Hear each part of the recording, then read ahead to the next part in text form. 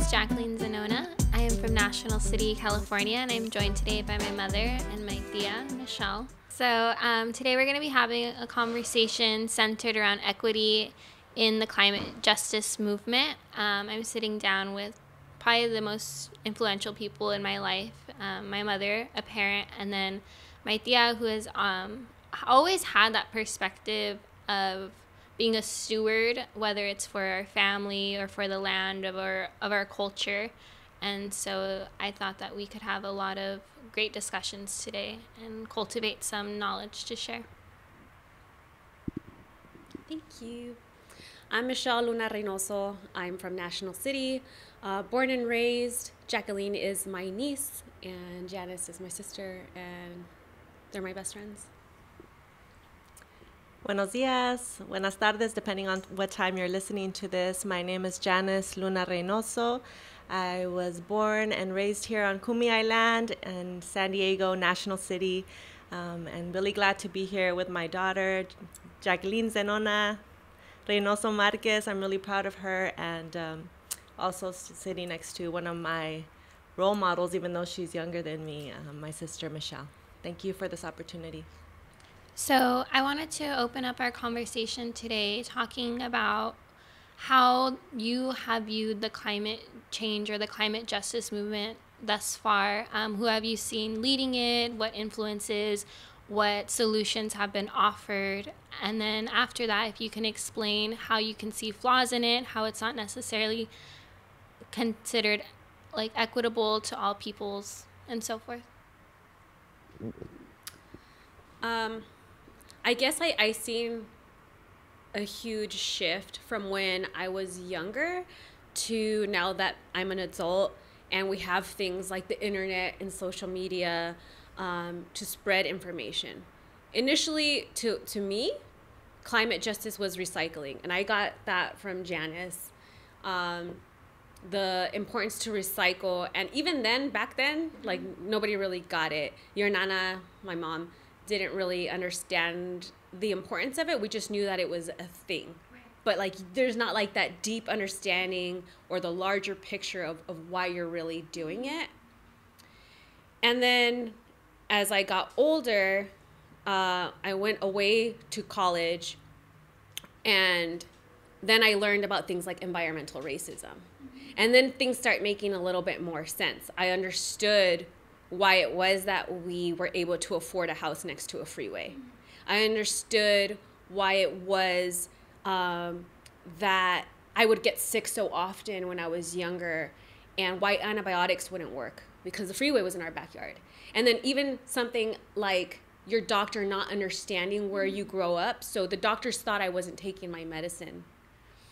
And same thing with, your Theo Michael, my brother, had chronic bronchitis, got asthma, and it even plays into your day-to-day life, but also your diagnoses. And if your doctor doesn't understand the environment that you live in, how do you properly diagnose? Or you assume that we're not following your orders, but you don't understand that medicine is not going to respond to us the same way if we have constant toxins in our life. And so it was, growing up, you don't understand that. But once I went to college, I had all these flashbacks sitting in lecture rooms like, oh my God, that's why, the antibiotics didn't work. And, not being able to understand it in the moment. And it was like a huge enlightenment when you're able to like leave home and reach higher education. But had I not had that experience, it would just be like you walk through your life experiencing all of these things.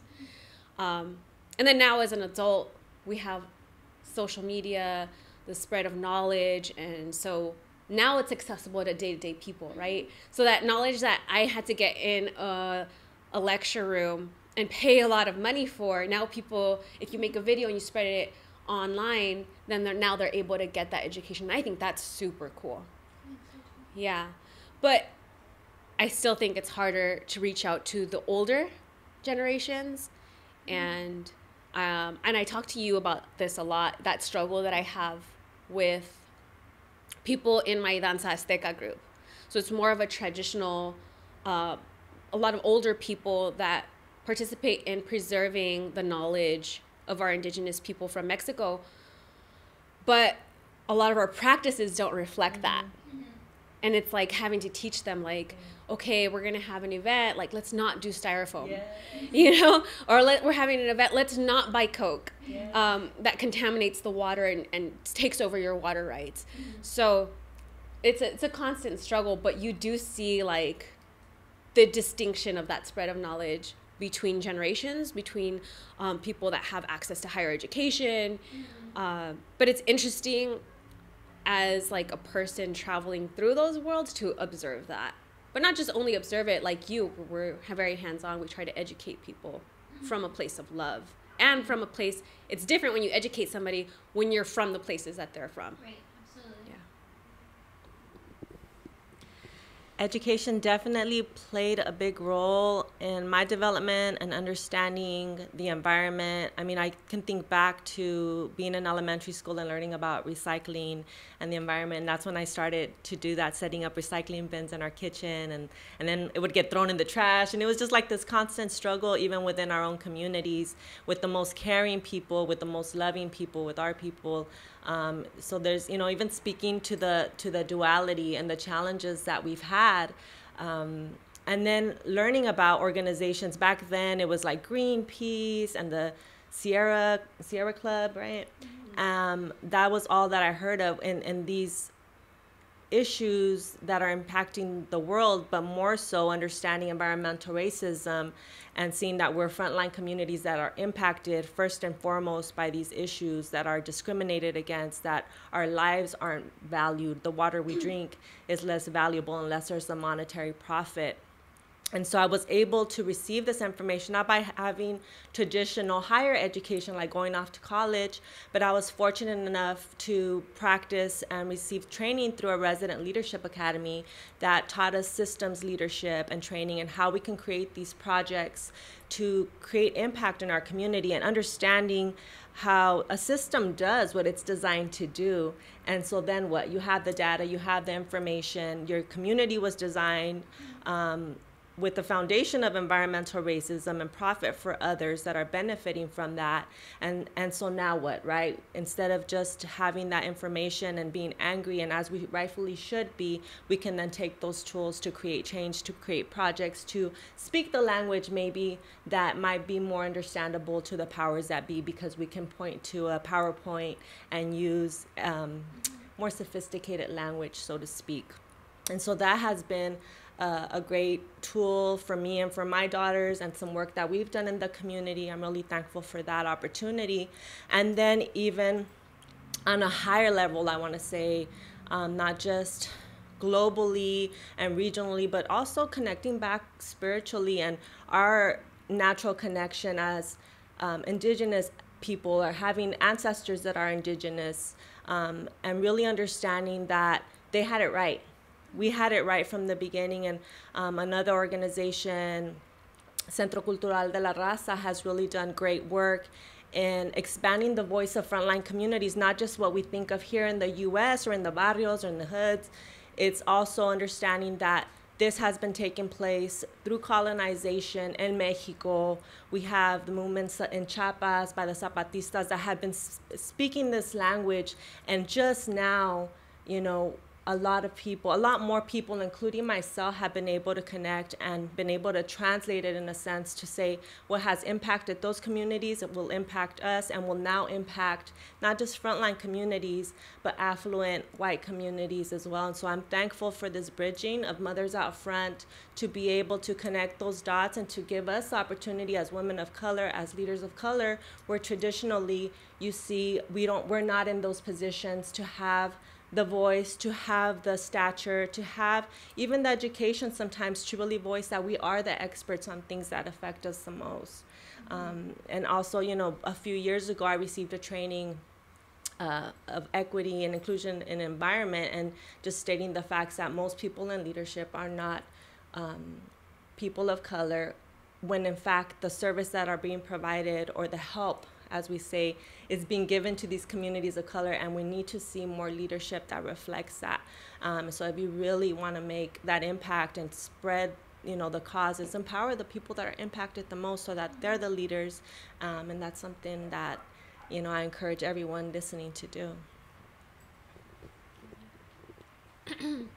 So something that I would really like to center my advocacy around is the fact that our story or my story isn't unique, and it's not special, and it's not something that's like a rarity for a brown family to grow up by the freeway and have to go through all of these hurdles and all of this adversity to get where we are today. Because when you talk about recycling and our family not necessarily prioritizing that, and then you look back historically what many communities of concern were going through in the 90s, which is like the crack epidemic, drug use, abusive relationships, things that were really hitting our communities hard. Had those resources for healing and mending and remediation been available to families like ours and many others, maybe perhaps we could have gotten the recycling thing down, or maybe perhaps we could have gotten the reduce reusing down and so forth. So it's like, now that we can see with clarity now that that may perhaps have been a large block to our families getting into this environmental justice movement, how are we able to make that relationship clearer to the world and to organizations like Mothers Out Front, like the Sierra Club, like Greenpeace, that there needs to be an intersectionality, that we need to have communications with volunteers about what else are they going through in their life that is preventing them from being a climate activist. Yeah, and that's something that I really try to remind a lot of spaces that I'm in about. And you can get academic about it and talk about Maslow's hierarchy of needs, which is like, you can't expect a child to sit in a classroom and pay attention if they don't have adequate housing and food at home, right? Because they have to take care of their basic needs first in order to be able to focus. And then you can get more revolutionary about it and really look at models like what the Black Panthers did with their breakfast program. They understood that people couldn't get involved in a revolutionary movement. They couldn't get involved in changing their communities and taking care of their communities if they didn't have food, if they didn't have shelter, or the clinics that they did. I mean, they really had that concept down. And why did they have that concept down? Because they were from those communities. So it changes when you have leadership that really understands things. And when I was able to study in Mexico City even, so you think this is like maybe an American issue or like a WASP, white Anglo-Saxon Protestant issue that we have in the United States, but it's not. I think it is a hierarchy issue, and it is like an institutional issue, which is white, even in Mexico. So when I was in Mexico City, I attended a conference, and they were talking about how they went into these indigenous communities, and it was a specific indigenous community in the interior of Mexico. They built them this amazing fish tank system so that they could feed themselves. Well, these people had never eaten fish. Right. And like nobody bothered to ask them that. Right. So now these fish tanks went to waste, all of this money that they generated from this program, because like, and now they're using them for like something else. And it was totally useless because nobody bought, and it blew my mind. And I'm sitting there and I'm like asking, like, you never bothered to ask these people what it was that they ate in order to make a sustainable program to allow them to nourish themselves.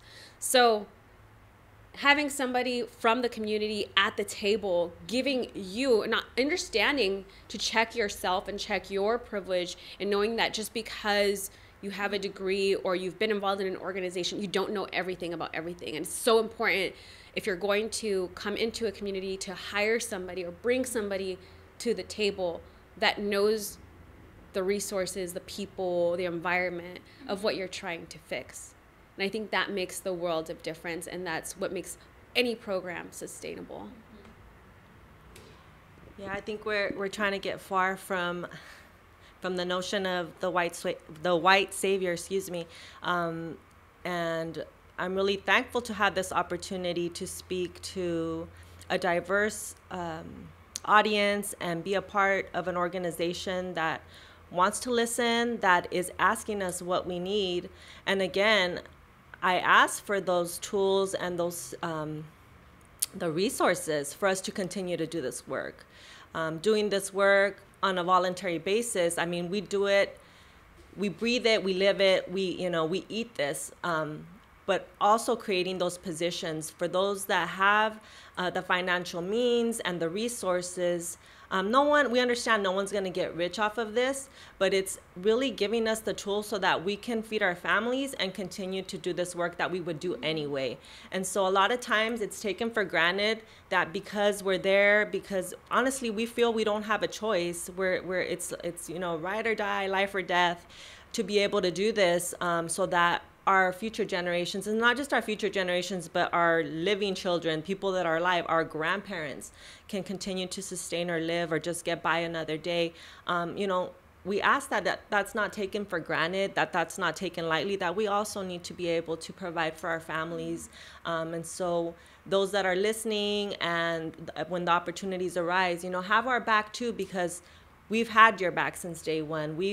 This country, and other countries have been built on the work, the labor, the sweat and tears of, communities of concern or indigenous communities. And again, bringing back that voice of, okay, we're here, we're going to make this work, but really, do you see us?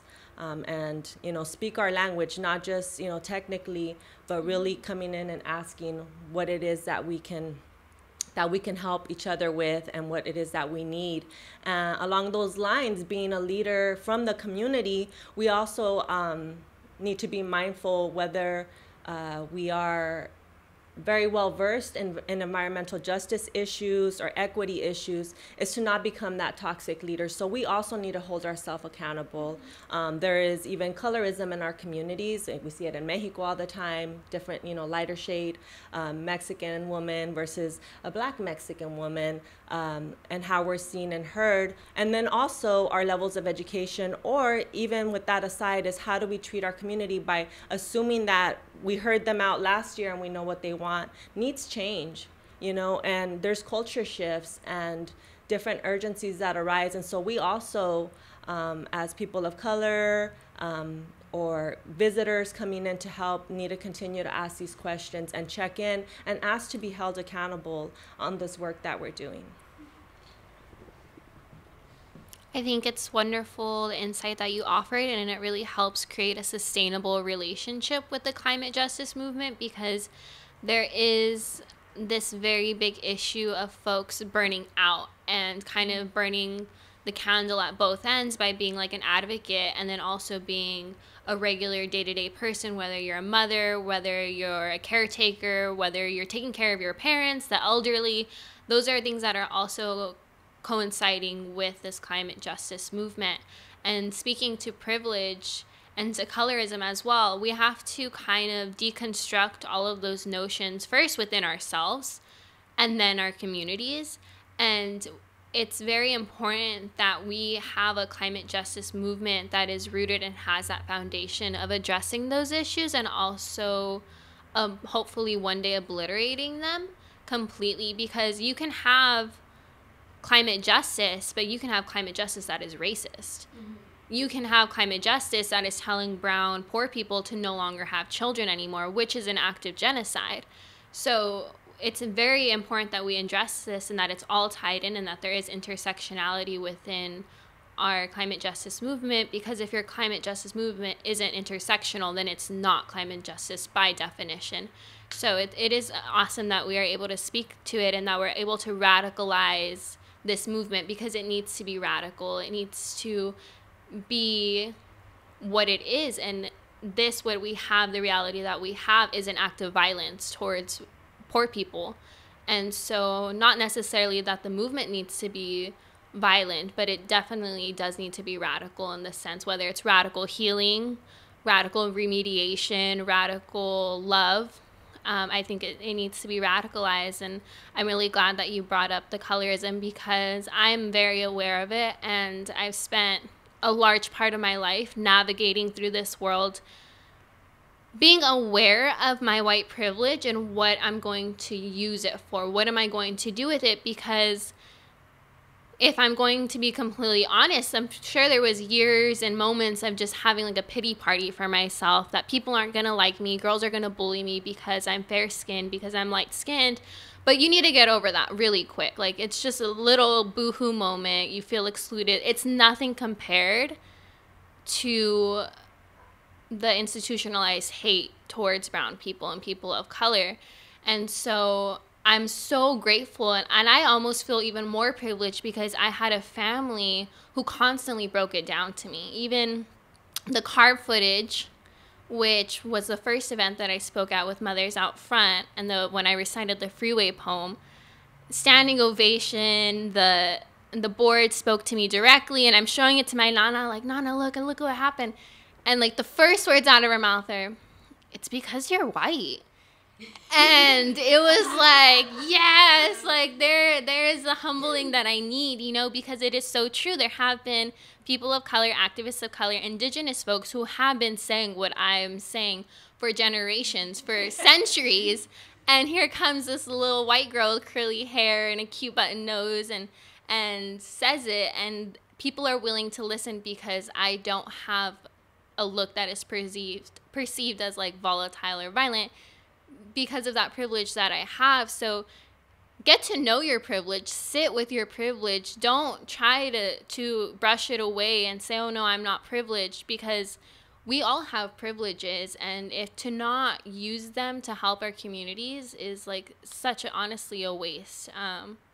And I think it's important that we all acknowledge how we're going to use our privilege. Even you being able to attend college, you know, you being able to go to that RLA program, you having the support of a family to perhaps be caretakers of your children so you could go to work. These are all, unfortunately, should not be viewed as privileges, but in a post-colonial world, it is a privilege. So bringing that back to this conversation, and yeah, go for it. I don't know if. Ooh. It's okay. Oh, I didn't have my pen.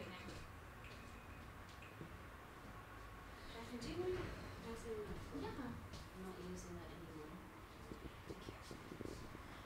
anymore.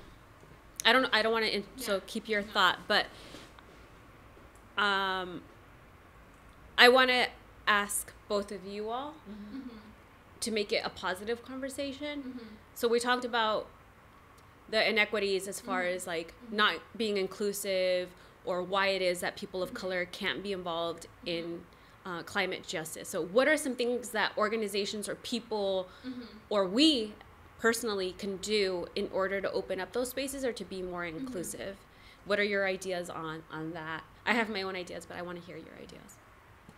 So I think language is like a really wonderful thing. It has the power and the tools to bring people together, but it also separates us greatly from our communities. And I think something really wonderful that I've learned actually from my mom is that to have things written in like a third grade reading level, or in something, because we also don't want to exclude children or elders from this whole entire movement. And so when something is written in a way that a small child could understand, or someone who is not necessarily at a high reading level, you are inviting so many others to the movement. We often think we need to use like these big fancy academic language in order to appeal a higher caste of system, so that way we may appear valid and our movement may appear valid to them. But that's like looking at the wrong side. We need to feel validated by our community in the sense that they feel like they belong, because they do belong. And so having, whether it's flyers that you're distributing, literature, informational packets, it needs to be written in a language in which everyone can understand.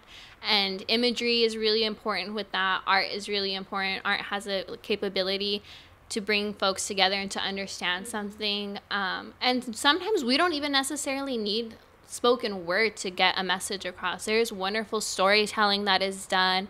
And I think that's also something that I feel has been very healing in this movement, is the power of storytelling, and hearing my Nana tell me stories and my mom tell me stories and you tell me stories of ways in which they have felt healed by this planet or have done the healing to this planet. So I think to look at the positives in that and how we have used communication to bring our communities close and how we have that insight with one another. Different learning languages, and really not just praising, but honoring the different styles of work ethic, creative culture. Some of your employees or volunteers might be very talented, and they don't necessarily always get a chance to shine if it's not in a, I want to say, cubicle setting or in a traditional setting. So the artists, the musicians, the singers, the poets, if that's what they're bringing to the table, not just utilize, but honor that, because it can bring so much passion to your work. It can bring so much more impact to your message. Look for those people.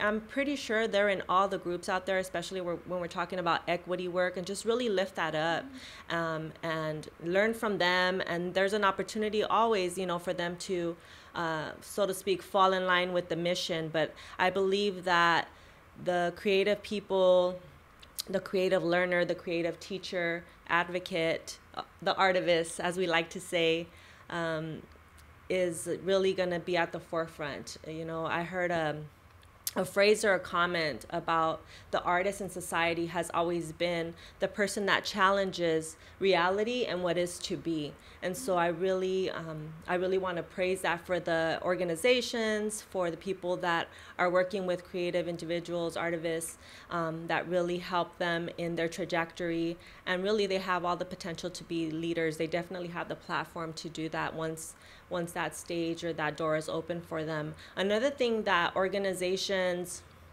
companies, that everybody can do, and when I see it, it just fills my heart, is to claim, honor, and give respect to the native land that you're on, the indigenous land and the peoples. We're very fortunate here in San Diego to still have Kumeyaay community present and active, and it's the organizations that are naming that, the people that are naming that, the businesses, that's the least that we can do from all that we're privileged to be here, and especially if you're making a profit or you have the plight of environmental justice and equity. If we're not naming that, there's something wrong. We're not really understanding the foundation and then the future trauma that's been based on the inequities. But to put a positive tone on it, those that are doing that, I really not applaud you, because it's what we're supposed to be doing, but keep doing that, and maybe it catches on to others. Yeah, it catches on to government and other municipalities where they understand where they at. They need to recognize. I think understanding a community's needs, when you're working with people in your organization that don't have as much of a disposable income as you, I think as an organizational leader, that's super important to recognize. If you want somebody to come to your meeting, ask them if they need childcare. Make it, have somebody available to take care of their children, or invite them to bring their children, have a table with crayons set up or something, I think that's huge. Acknowledging that they may have longer working hours than you. Have food at your event. If you want people to come, you have to be cognizant of where they're coming from. Do they have children to feed at home? I think that's huge. And I really appreciate that you always do that. When you invite people to come support your initiatives at City Council, those meetings go from 6 p.m. to midnight sometimes. You have coffee, you have food, you have dessert. And you know what I mean? And we're prepared for that. And sometimes I think we even have stuff for the kids to do. So I think that's super inclusive to be able to do that and acknowledge that working people of color, don't have the ability to come if there's no food. It's very taxing. And as far as inviting them to participate, you can't ask them to support your initiative if that initiative doesn't reflect what they actually need. In order for it to be sustainable, you need to have their feedback, 100%. And just, making meetings so that you check in with them. What is their mental health like at the moment? What stresses are they going through? Do you have resources for them to tap into? And acknowledging, like, again, their disposable income. You shared an incident, you attended a meeting and they were like, okay, great, can you make the copies and pass it out? It's like, I can't afford to send a mailer out.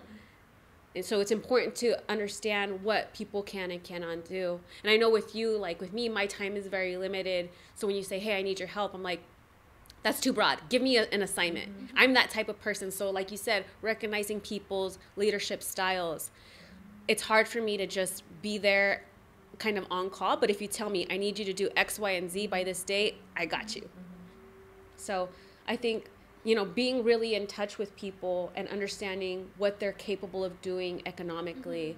I brought up the example, before working with Danza Azteca, if we had an event, I said, please, whoever, we all have like a sign-up list. Somebody volunteered to purchase the plates. I said, please don't purchase styrofoam plates. Me understanding that I probably have more income than that person, I offered to purchase it because I would rather spend a little bit extra in purchasing paper plates than for that person. And, they were doing it out of the kindness of their heart, but I was also being respectful of them and not expecting them to be able to afford the more expensive plates. Right. So I think being able to offer yourself and everything should be on a sliding scale. Absolutely. People's income, people's time. So you have to be super aware of that. And I feel like a lot of the traditional institutions and organizations are not aware of that. Yeah, speaking of which, being sensitive to socioeconomic status or current status, because it might fluctuate. Yeah. One day I'm like a baller, and the next day I'm like, I couldn't make it to meetings. I can name like 10 times in the last year where I couldn't go to a meeting because my car broke down last minute and I didn't have time to make arrangements. Obviously, our transit system isn't as efficient as we would like it to be. I didn't have gas money, when I was waiting on it to come in. So it's like, if I'm experiencing that and having some privilege, just really asking our constituents and other people, like, are you able to make it? Do you need a ride? And even if you can't help, even if you yourself don't have gas money that day and, you're going through your thing, at least you ask, and then you can start that conversation and maybe plan for next time. So that's super important. Another thing too, again, speaking from my own traumas and experiences, I've, advocated in front of city council numerous times, and I spoke to the fact that we were displaced, me and my children, and we're living below the poverty level, financially speaking.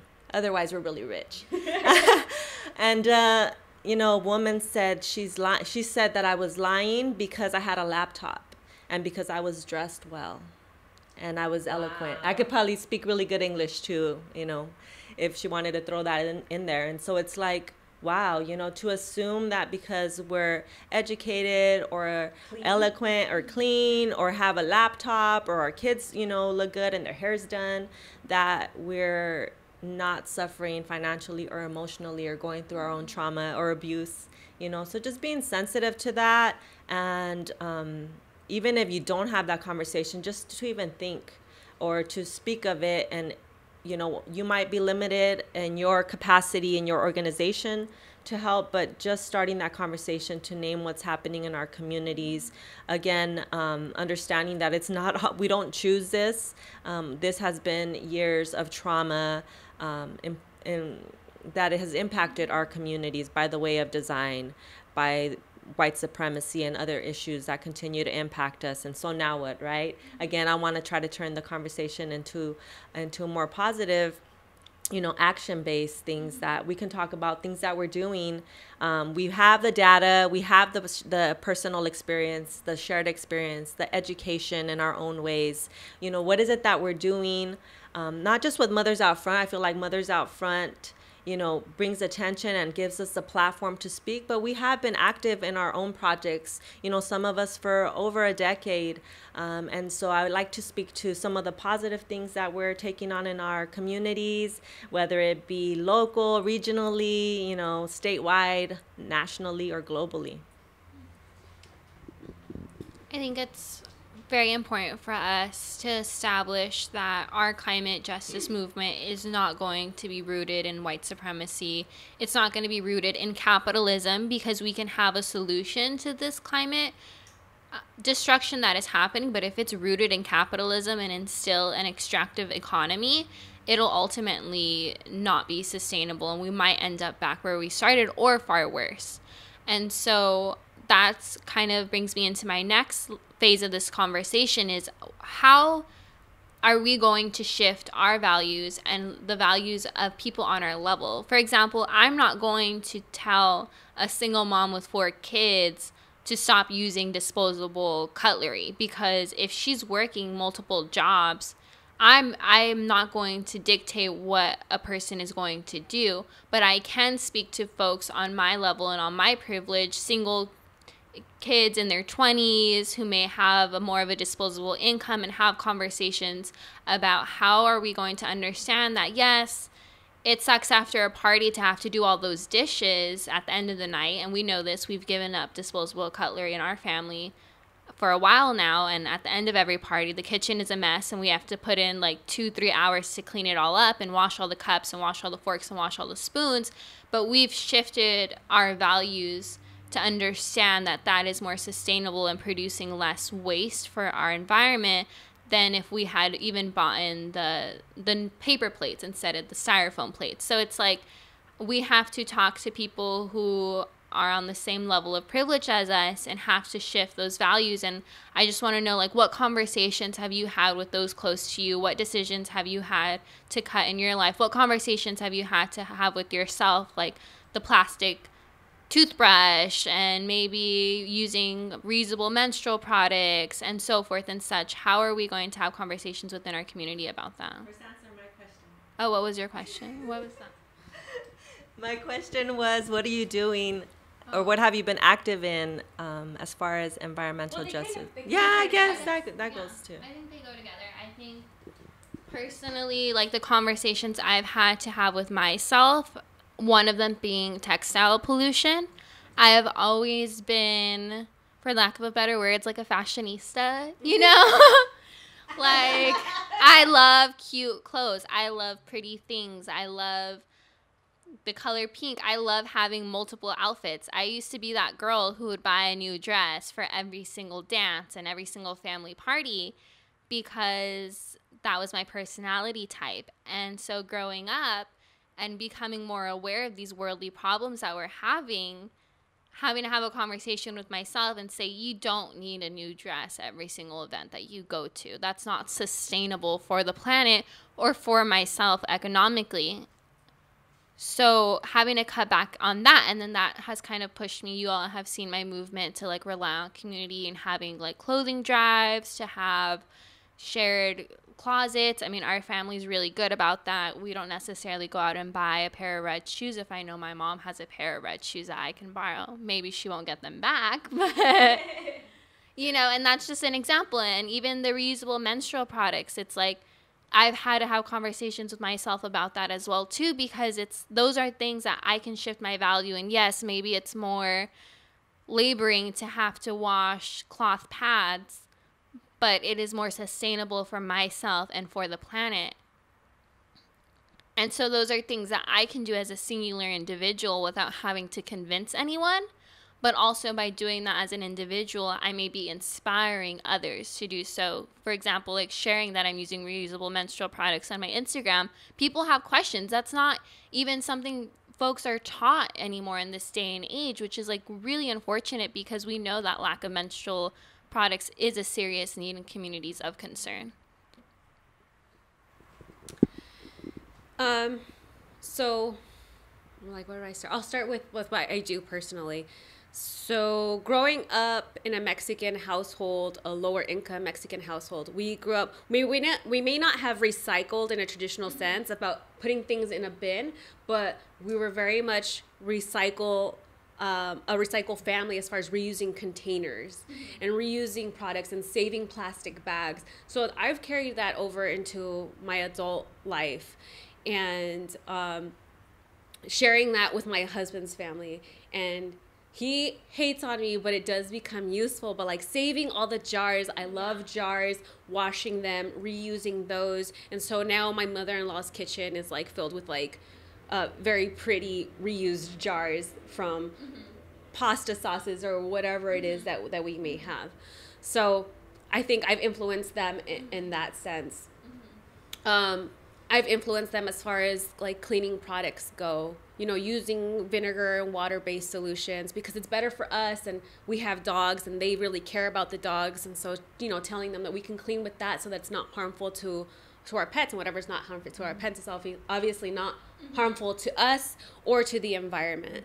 So I think the family being the nucleus of those changes, it makes a huge impact because then they share those with their friends, right?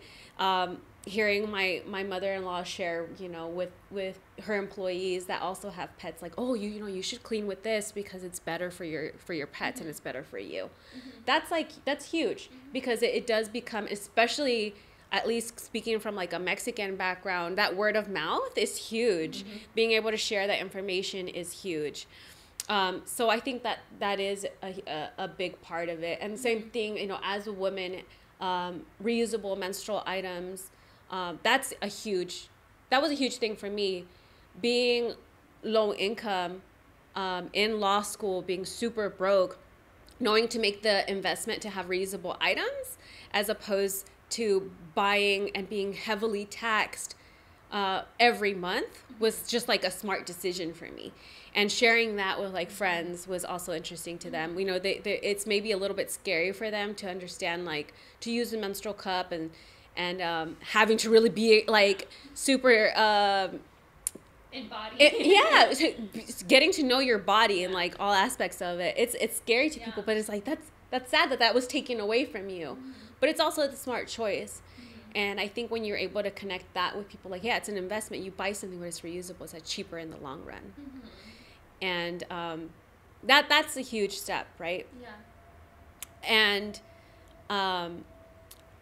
as far as like the personal struggles that we have, my husband is a business owner, and there's one thing that like we've been constantly going back and forth about is the use of styrofoam products in their restaurant. And it's tied to, you know, their sustainability and being a small business.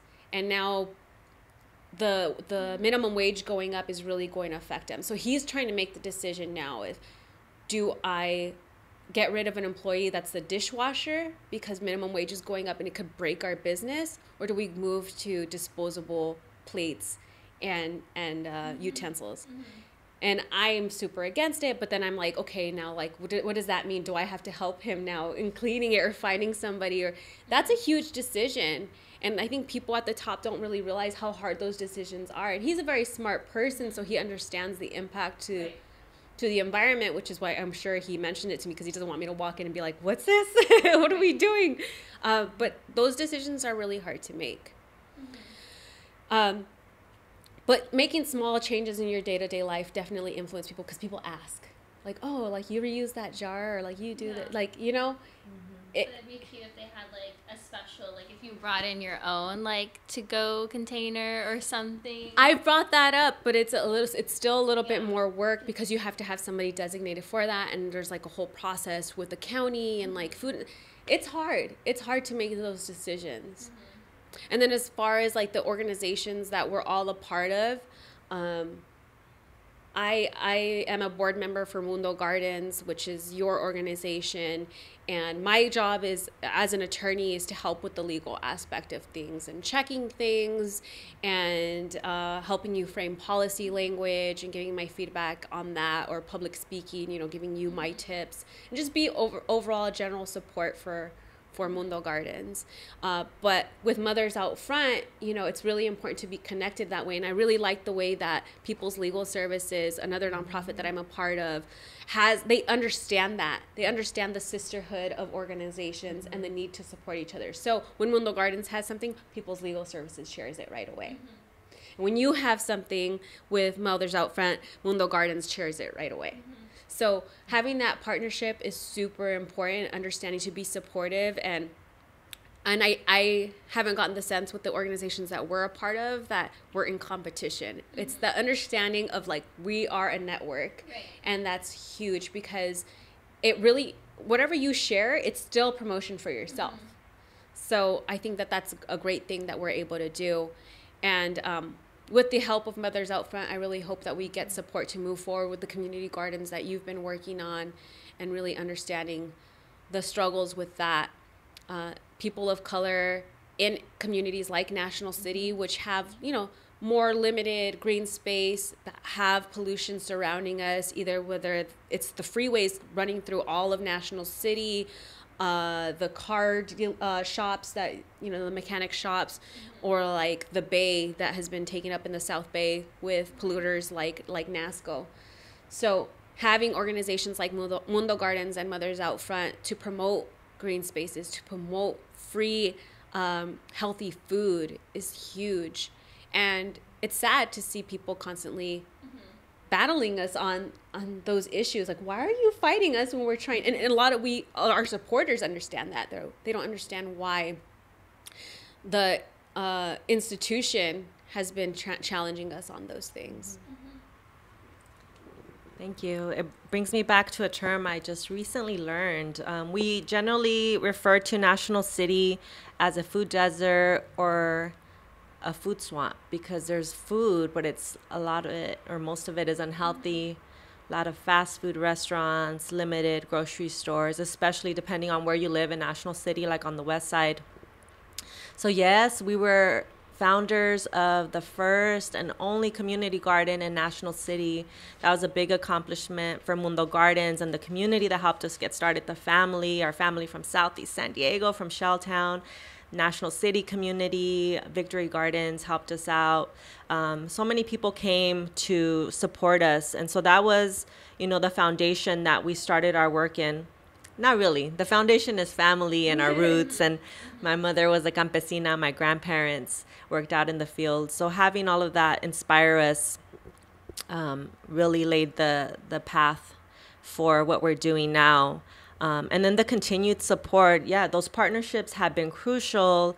We're, you know, hoping to have another community garden out on the Paradise Creek on the west side, thanks to Olivewood Gardens, Paradise Creek Educational Park, Inc. What's up? Shout out to you for all the work you've done, Environmental Health Coalition, Mothers Out Front, all of the support for ongoing work. You know, it takes investment. It's building those relationships, you know, where I might need more support on the administrative end. I'd rather be out with the kids, you know, out in El Tejon at the school garden doing the work there, and, you know, barefoot if I can be, where I might be needing more support in the administrative part or the financial history. It's like those relationships of trust and authentic leadership and investing in that, like knowing that I can do that, and when I can be present and my word needs to carry, you know, my word needs to be solid. It needs to carry weight.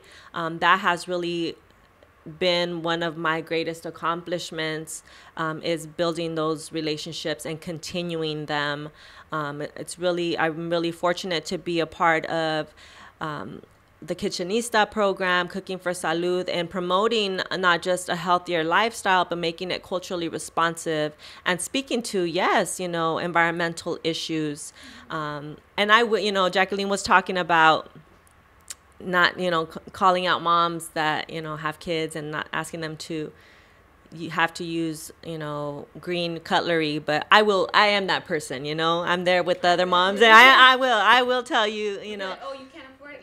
I was like, you know, all those forks, those 100 forks you have in the drawer, use those instead. And so I am that person. I feel very comfortable, you know, I take ownership in that way, but because I can. Again, it's not an outsider saying do this. It's because, like, I'll say, I had to do this. Let's go to the thrift store, and they have them for like $2. You can buy the whole thing and reuse it if you can, and not in a judgmental way. You know, really speaking from a place of love, and then just letting it go.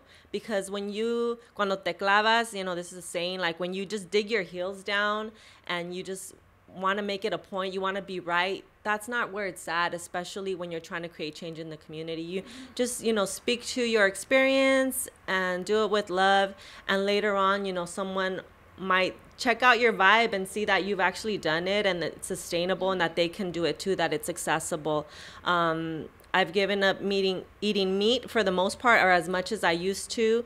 I became a vegetarian, and I'll speak to this because there's variations, as you know. They know because they're like, all right, let's see, mom tells the whole story.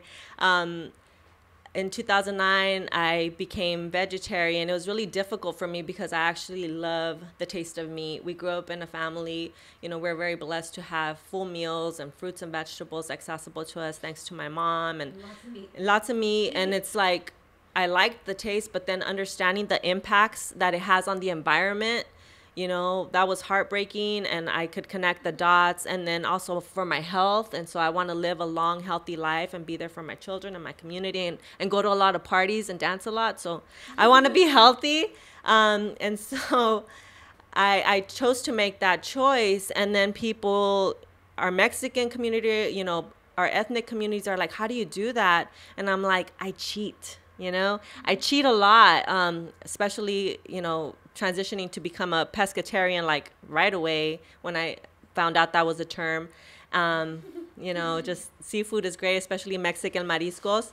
But also, if I want to taste meat that week, or if my tia's offering that to me, or, I'm at a quinceañera, or I want to try the burger because who's going to punish me? I'm going to try my best the next week to not eat or consume meat products. But this is a relationship that I have with myself and, yes, the environment, Mother Earth. But just, explaining this without having so much of a blame game, kind of changing the narrative. And so when I explain it to my compas or like my tias, and they're like, oh, you don't eat meat, so have some chicken. And I'm like, no, like actually, that's still a type of meat. But I say, it's okay, you can cheat, and that's how I've made it sustainable and culturally responsive for me. That's how I've been able to do it for as long as I can. It's almost, it's 10 years now. And so it's like, I'm a cheating fool, but it's, definitely longevity, and I'm able to cut down on my use of resources. So I feel like we've done a really good job of hitting as many angles as we can in this conversation, whether it be the systemic issues that have brought us here, the personal choices that we have made. And one of the last things I would like to touch on is something that you mentioned, Thea, about small businesses not necessarily having all the tools in their toolbox to be in this fight for climate justice. And so I think that it is wonderful to hold local businesses accountable and ask them what are they doing and have a conversation going. But ultimately, it's very important that we hold corporations accountable as well, because they are the ones who are mass producing and enfranchising this extractive economy that has kind of been the catalyst to climate destruction. And I use climate destruction because I feel like with climate change, there's this narrative that it's about the ice caps melting and sea levels rising and temperature rising. And most folks are like, everything's going to be okay. But when you talk about climate destruction in the sense of poor air quality, asthma, cancer, people are dying from these ecosystems collapsing. And so when we hold corporations accountable, us personally, it may look like different things. It could be boycotting certain brands.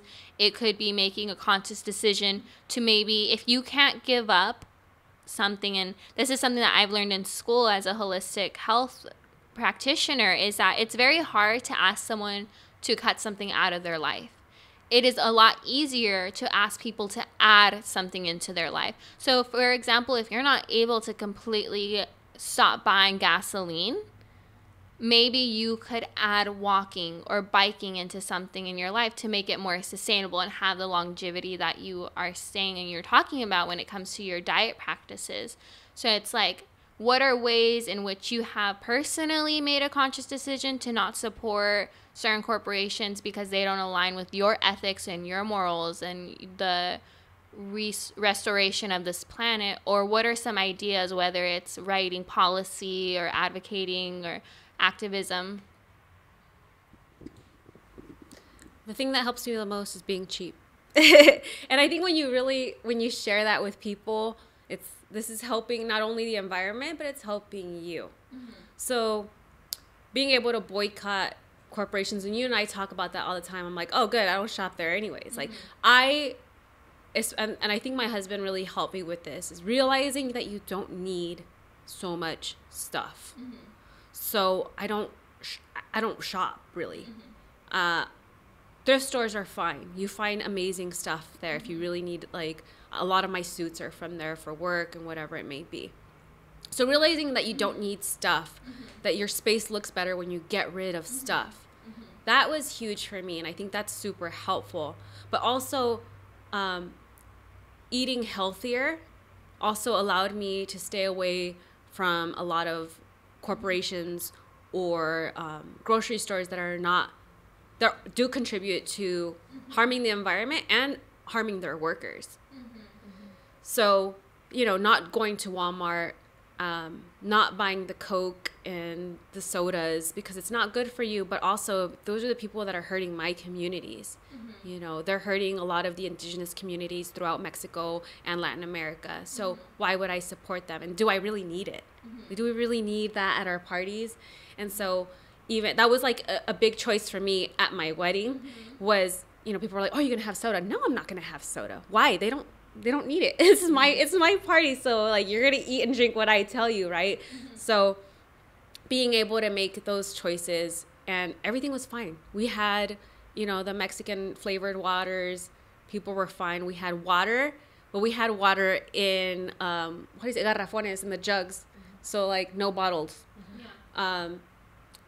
The plates were paper plates, so you can, it's not that hard. And it was cheaper as far as the drinks too. You know what I mean? So it's telling people like, you're saving money for your family by doing that. I think that's a way to communicate with a lot of people, a lot of lower income people. It's like, really, you're saving money by not doing that. Same thing when the way that I shop. And I like the way that you explained it to our cousin, Ronnie, was, you shop, you stay on the outside of the market. When you go through the aisles, you're using the plastic, you're buying stuff that's worse for you. It's all packaged stuff. So doing that really helps. And I never realized that, but that is the way that I shop. And it's like, again, like I only buy what I need and I'm cheap. And it makes a huge difference, I think. And then supporting local businesses. So buying jewelry from my friends that make it instead of going to a corporation. Buying stuff at the powwows that I attend, supporting my native communities instead of like buying earrings from somewhere else or jewelry from somewhere else. You know exactly who made it. You know where it came from. Same thing with clothing, buying it from those types of venues as well. I think that's huge. And with mom and pop places too that may, have a specific mission. I think that, like you said, adding something is a lot easier, but also replacing it. So you're not taking anything away. You're just finding a sustainable substitute or a cheaper substitute, really. Carrying bottles, reusable bottles. That's huge for me. Again, because I'm cheap. I don't want to buy a water bottle. And like, I drink so much water throughout the day. It's easier for me to have a reusable water bottle than to constantly be buying stuff wherever I go. And I think that's huge too. I wish I could do it with reusable plates. Containers. I carry them in my car, but like on a day-to-day, that's not sustainable for me. But if that would be like ultimate goals. Right. So that when I get something to go, I already have it ready to go. Planting seeds, literally, and shifting consciousness, especially with our younger students, really students of any age, though. Some of the kids, at one of the events that we had at the school, a student was like, I've always wanted to plant a seed. And, I take it for granted that that's been an ongoing experience for me. But really, shifting that consciousness where knowing that you can create that sustainable future and that sustainable present. You know, once you do that, you're forever changed. And speaking of change and continuing to implement and facilitate these leadership programs, I think they're, you know, creating change and not so much creating leaders, because we're all leaders. We all want to have a happy, healthy future for us and for our loved ones, and, you know, be able to be heard. And so I want to continue that work, but also encourage others to do that, to plant those seeds in the way that you can, whether it's with, you know, again, the music, or with art, or with literature. To me, everything is education and everything is health. And so, you know, being able to shift consciousness, if it is way on the other side of the spectrum where someone has never planted a seed literally, or having those conversations with, you know, our most impressionable populations, youth, you know, even our elders, if they haven't had that human touch. And it's like, how do you communicate with them? And we actually might be getting more out of that interaction than they will. They're getting something out of it at the present, but we're going to have something that is everlasting. And so that's, you know, a bit of a call to action. I'm really thankful to be here with my family here in National City on Kumi Island. I thank Mothers Out Front for giving us this opportunity to share our voice and the voice of our community, and the voice of our community members to come. This is really important work, and thank you for including us in it, for including the community, for including our ancestors in this process. Thank you so much. And just show up.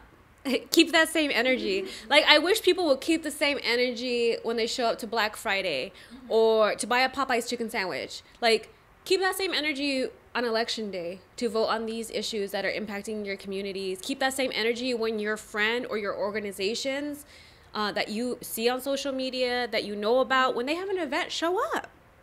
Keep that same energy. I think that's huge. It's so easy for people to do it when they're hyped up about something hip or popular, and it's like, no, like, do it when it really counts. Me too, shout out. Oh, shout out. Shout out to Green Friday. San Diego is going to be celebrating Green Friday versus Black Friday. So enjoy your beaches, your parks. I'm all about that. So we practice that as a family, and I'm really glad to hear that the county is wanting to promote this. Green Friday. Show up. Keep that same energy. I just wanted to send like a last message that the way we have gotten here has been through disembodiment of the planet, disembodiment of ourselves, and also disassociation. We have been taught from a very young age to disassociate whether our actions have consequences, where your food came from, who picked your food, what working conditions are they in. These are thoughts that we were systemically brought up in this colonized country to not think about. And so moving forward, now that we have this insight and we have shared and we have poured our emotional labor into this conversation, just remember to be embodied and to have connection to your healing and even to your suffering and even to your pain. And through the healing of this planet often comes the healing of yourself. There's a very deep relationship there. I wanted to say thank you to my tia and to my mom for taking time out of their lives to sit here. And to my tia Michelle, because even though she may not be a mother in the traditional sense, she has very much been a mother figure in my life and in my cousin's life and in my sister's life. And many of us also have that gift and that quality to share with our community, that even though we may not be a mother because we have children, we are a mother because we are caretakers and because we love the young ones in our life and even the elderly in our life, and we hope that they are constantly embodied in this movement and represented fairly. So thank you guys. Thank you. I love you. Thank you. Thank you for sharing this space, and we hope to see you all at any Mothers Out Front events and their sister organizations, Mundo Gardens, and any other organizations you want to be a part of. Yeah, I don't have any right now. There will be. There will be, not yet. Shout out to Chicano Park. So we'll see you out and about. Thank you.